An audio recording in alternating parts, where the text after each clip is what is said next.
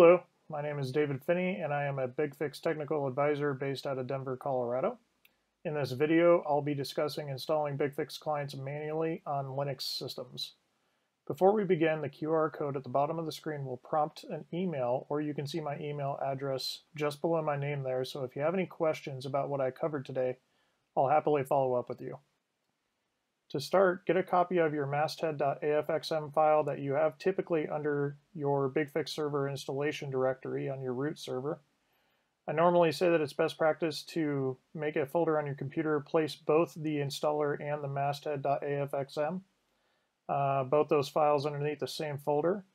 In the process, make sure that you rename the masthead.afxm file to actionsite.afxm. Then, using the link that you see here, go ahead and download the appropriate installer for both your version of BigFix that you are using in your environment and the Linux version that you intend to install the client against. Once you have both these files, you can either PSCP, WinSCP, if you're using a Windows computer, the files over to the Linux box. If you're using a Linux or Mac system, you could just use terminal and SCP those files into place. After all the required files are in place on the system, the next step would be to make the directory where the client license file will reside. mkdir or makedir, the /etc/opt/bezclient directory, copy the actionsite.afxm file to that folder, perform the installation your preferred method, be it graphically or command line. I'll be showing you both. After the installation finishes, start the new service by command line with root privilege by typing /etc/init.d/bezclient_start. The other option is to just type service /bezclient /start. And within a few minutes, if all is well, then you will see your new system show up in your BigFix console. There is also a command line only version from the Linux system that is also quite powerful and useful, provided that the system has internet access.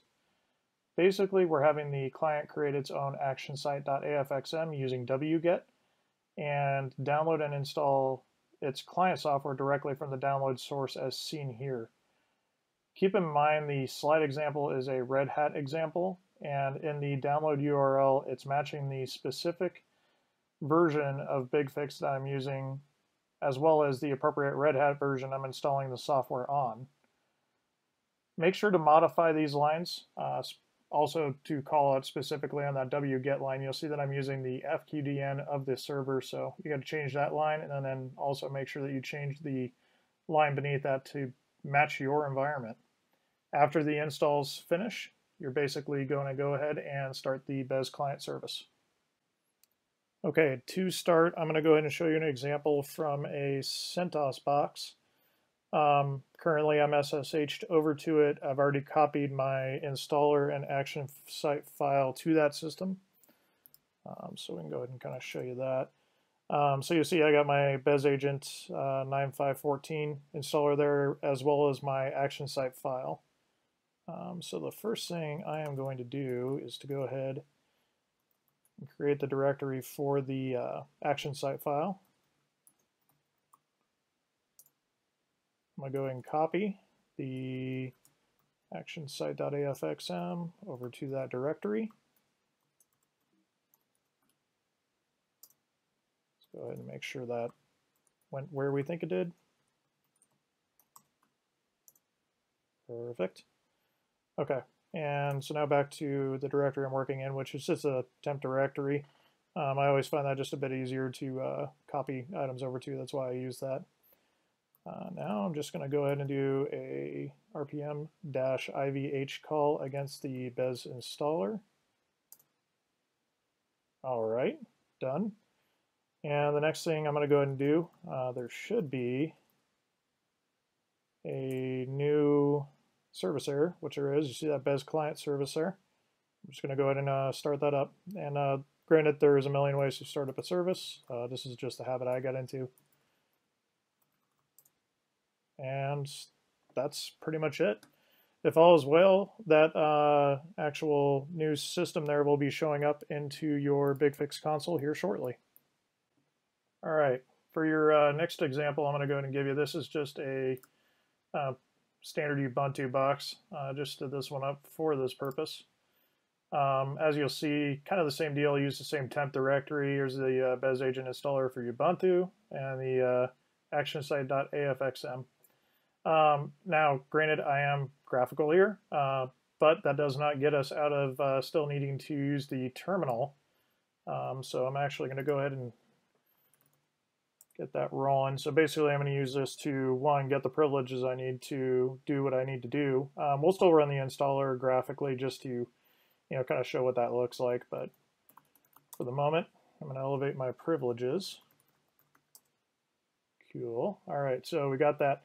The very first thing I'm going to do is I'm going to jump myself over to the temp directory just because I'm used to working from that direction. As per the instructions here, I'm going to go ahead and, well, spell that right, create the directory that I need to, which should be this one here.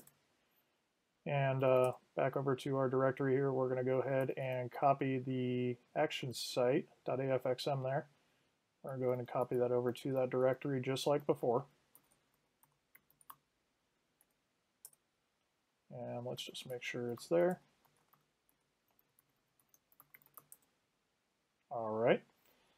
And just to switch things back to graphical here, go ahead and launch this guy. And kind of the typical song and dance that you'd probably expect here. All right, so we got the credentials here to go ahead and do. And there it goes.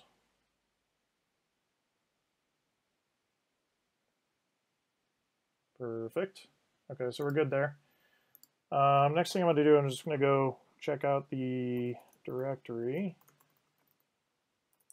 Probably looks familiar to the other example I just did. And I'm just going to start this the way that I like to start this. And there you go. Start it up.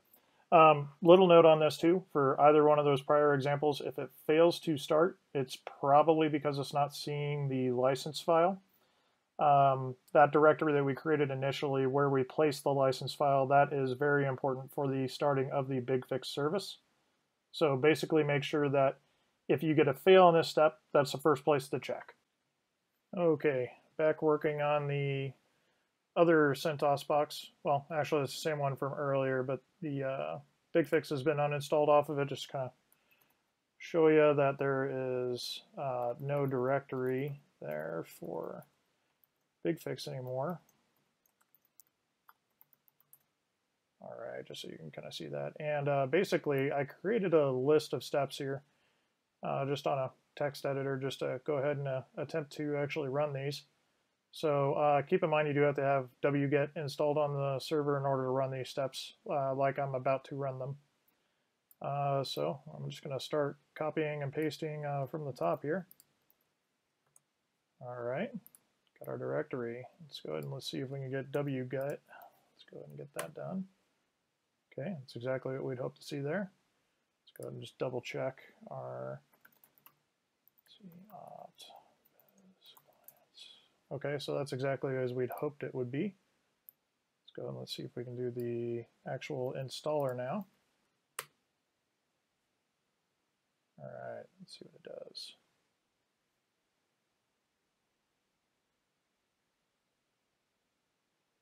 Perfect. So it looks like that installed just fine. And the real test will be starting the actual service. And we're green. Green means good. It means it picked up the client service and everything else that was needed. So what I'm going to do now is I'm going to go check on it. Okay, so now just so you guys also know this, the directory I'm getting ready to go to is the actual storage location for the log file. So you're actually going to see me talk about this in the next slide.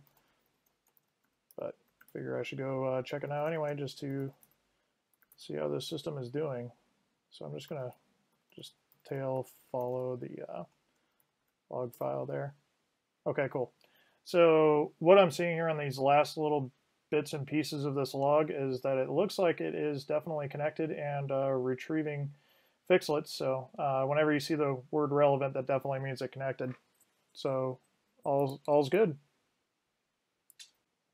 Okay, and kind of like I mentioned as to the end of that last demonstration there, this is the location of that log, just in case you need to check it out. I use this all the time for a multitude of situations, but this is a great way to see exactly what the client is up to, and above and beyond that, making sure that everything's connecting, and if there's any actual problems with the client, this is typically the first place I look. Thank you again for your time today and for joining me on the session for BigFix manual client installation against Linux systems. If there are any questions, please do not hesitate to reach out because we are always happy to help.